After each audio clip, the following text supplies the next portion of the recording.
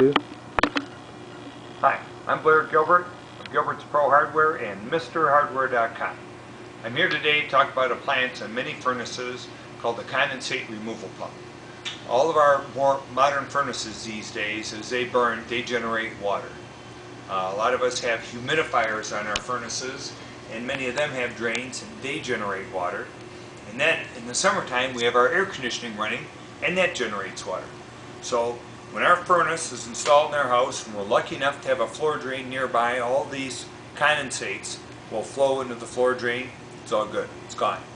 For those of us that the floor drain happens to be too far away or in a walkway where I can't have these drain pipes on the floor, or I just plain don't have one, what we have on these furnaces are condensate removal pumps. These are like little miniature sump pumps.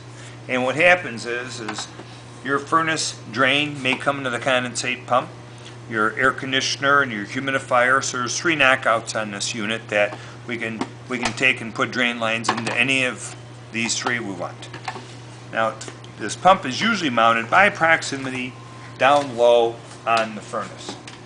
And it's got a 110 volt plug that plugs in continuous power.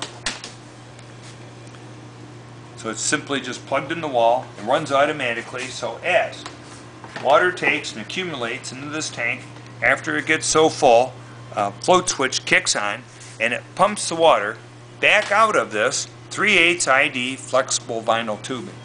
We can then take this tubing and we can run it over across our basement to our laundry tub.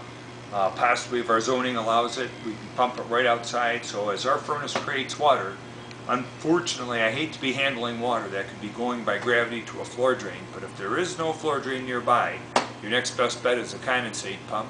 And all you need to know is it's a little miniature sump pump.